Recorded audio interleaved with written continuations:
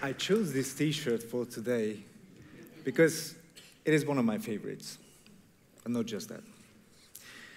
It is also a symbol for me. It comes from a company that rethought how fashion design decisions are made. Traditionally, fashion designers decide on next season's colors, forms, shapes in their ivory towers. These guys took a different approach. They accept t-shirt designs from all over the world and let people vote on them. With enough votes, the design goes to production. Simple as that.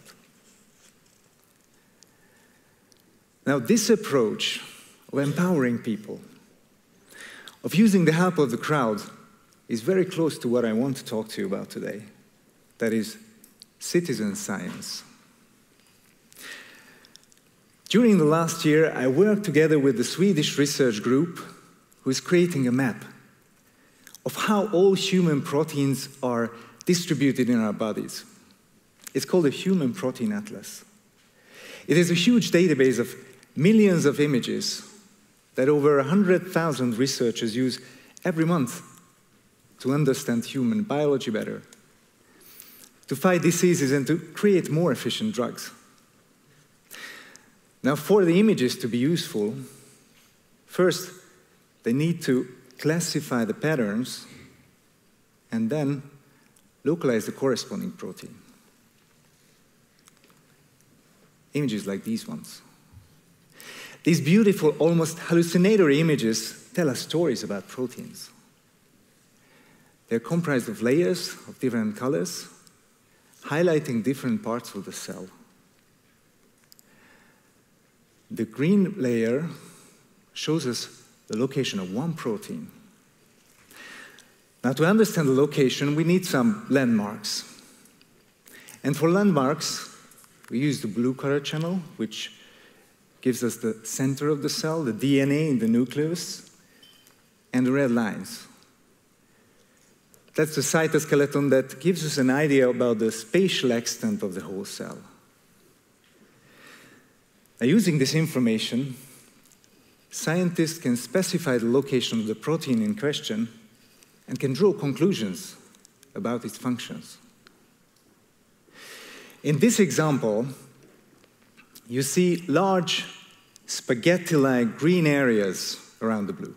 That's how we know that this protein is part of the mitochondria, the cell's powerhouse. Now, if there's a problem with the mitochondria in the heart tissue, for example, that can lead to heart failure. So, researching the proteins expressed in the mitochondria can lead us to a better understanding of energy production in cells, and ultimately, it gives us the chance to create better drugs to prevent heart failure. There is a big problem, though, that scientists face. In many cases, to get good enough results, someone has to manually classify these images. Artificial intelligence still can't beat the good old human eye. It may one day, but right now, it's a huge bottleneck in research. But there's no need to worry. We are very inventive as human beings. Enter citizen science, a beautiful concept that lets us, ordinary people, participate in top-notch scientific research. Sweet. I already feel that the burning desire to help scientific advancement is boiling up in all of you. Well, I have very good news for you. Actually, you can do this when you go home. You just open up your laptop, type in Zooniverse, for example, and start your very own citizen scientist career. You choose a project from the many, get a brief training, and start your first classification. Once done, you press the submit button. Wow, amazing feeling. You just had a very important scientific research project. Yes, you did. And you also made some scientists very happy. And yourself too. I mean, helping science feels great. Not to mention that you learn some interesting stuff while classifying proteins, galaxies, plankton, or whatever you care to imagine. So with this momentum, you dive into your second classification, and the third, and so on, and you won't stop until you're finished with thousands of images. Well, actually, I was lying to you at this moment. In reality, you may do a second one, maybe even a third. But after that, you will say, okay, guys, thank you, brilliant, that was enough for me. And I'm not saying this because I'm a pessimist or because I don't believe in you. But the last 15 years of citizen science data tells us that a vast majority of people leave these projects after a couple of classifications. And the worst thing is that you will never come back. And it doesn't matter how good it feels to help science.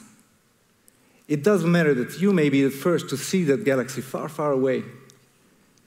And it doesn't matter that all the heavy artillery of gamification is targeting you with points, badges, rewards, leveling up, and the rest. Most of the people simply don't find this activity engaging enough. So we end up with not so happy scientists and us maybe having a bit of a bad conscience for letting them down. 2 years ago, with a friend, we started to think about how to keep you engaged. And we immediately identified a place where a massive number of people are already solving complex problems voluntarily. Let me show you an example.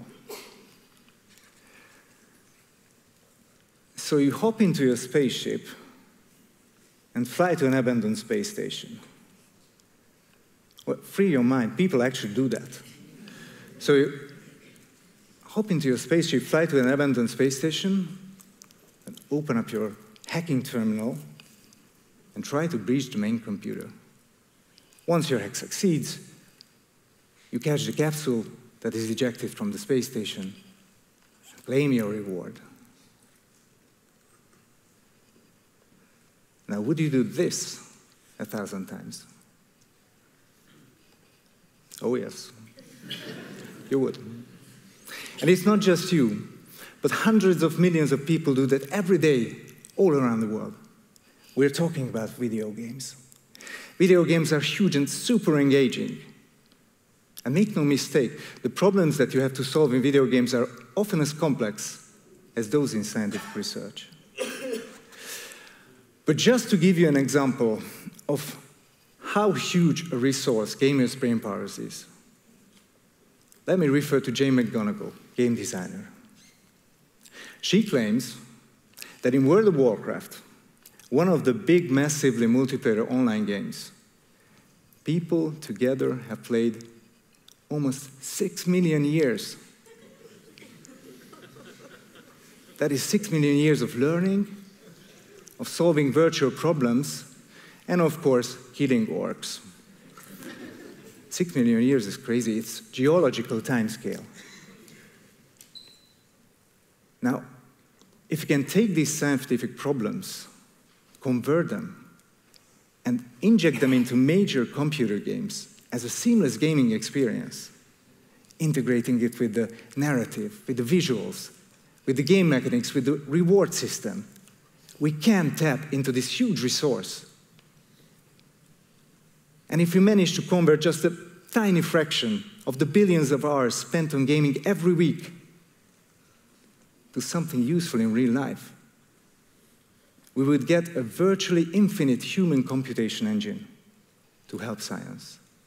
And that is going to be a game changer. This is what we call massively multiplayer online science. Now you may ask, seamless integration of games and science? Well, just imagine that in the previous example, when you're flying around with your spaceship, you get a biological sample, which, by the way, comes from the Human Protein Atlas. And that's what you have to analyze. Or your kids are playing with Zoo Tycoon, and time to time they get a photo of wild animals so they can help a research project in the Serengeti National Park while playing. or you wander around in the post-apocalyptic, radiation-infested world of Fallout 4, and after killing a mutant creature, you take a tissue sample. That tissue sample could come from the Human Protein Atlas. And again, a perfect match with the storyline and the visuals. With a little creativity, almost any problem can be integrated into a game. These screens are mostly my visions of how it could be done. But it even gets better when we get the pros of the game industry involved. So we had this crazy idea about 2 years ago, but we got even more crazy. We wanted to make this thing happen.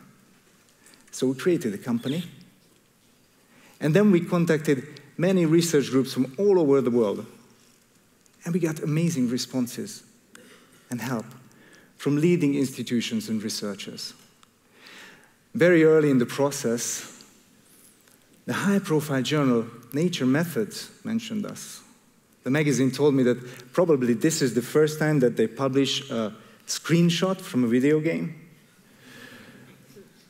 I told them, maybe the first, I bet not the last. Then we contacted the gaming industry, and we got the same enthusiastic responses. It is just inspiring to see how these big companies show their best altruistic side when it comes to helping science. As the director of one of the big video game companies put it to me, we are all in this together. If by playing this game, we could contribute to getting any closer to cure cancer, that would be our biggest reward. The first game that we contacted was EVE Online, the biggest science fiction-themed, massively multiplayer online game with hundreds of thousands of players. And they loved the idea. And now we're here, and in the last 3 weeks, this feature is out on the EVE Online public test servers. Players have generated almost 20,000 classifications just in the first days. And mark that on the test servers, there are usually a couple of hundreds of people. On the live servers, there are 30,000 people at any time. And all these players will have this feature at their fingertips in March. So as a preview, I brought you a very interesting screenshot. Let me introduce you Professor Lundberg. She's the in-game character who gives you these tasks. She's also the in-game person of Emma Lundberg, who is the science lead of the Subcellular Human Protein Atlas.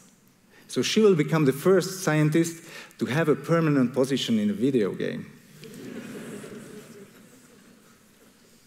I can tell you that there are many researchers who are super envious of that. That is gaming history. Last summer, we showcased this feature at the annual gamer convention of EVE Online in Las Vegas. And for me, nothing shows more the commitment of scientists that Emma actually canceled her appearance at a cell biology conference to be able to come to Vegas and talk to players about this feature. And finally, but most importantly, we got great reception and amazing support from the gamers themselves.